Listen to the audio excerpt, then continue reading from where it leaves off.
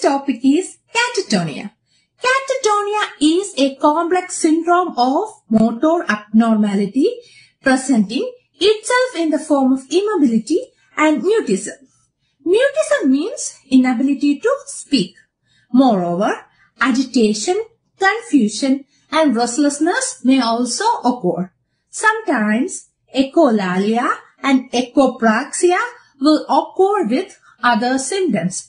Echolalia means repeating the speech of another person, and echopraxia means mimicking or repeating the movement of another person. In catatonia, the individual is unable to move any of their muscles voluntarily. They cannot react to what is happening around. And it's a kind of full body paralyze or frozen or kind of body shutdown. Even though the person is unresponsive and seems unaware, they are somewhat aware of the world around them, and they can also remember some of what happened. Causes of catatonia.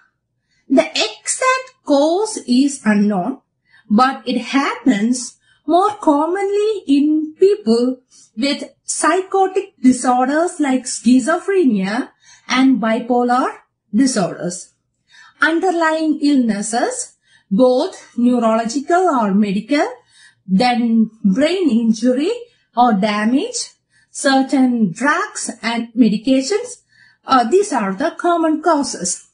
Then the treatment, usually treated with benzodiazepines, which are used to ease anxiety. Another treatment option is ECT, that is electroconvulsive therapy.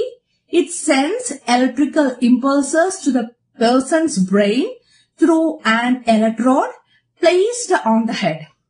Catatonia is a psychiatric emergency and it requires prompt recognition and treatment. If it is not treated, it leads to life-threatening problems. Another important question about catatonia is how long someone stays with catatonia.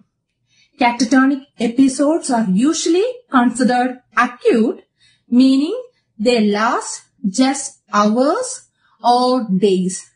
But in some cases, catatonia became chronic, means lasting weeks to years. That's all about catatonia. Thank you for watching and bye-bye. See you in next video.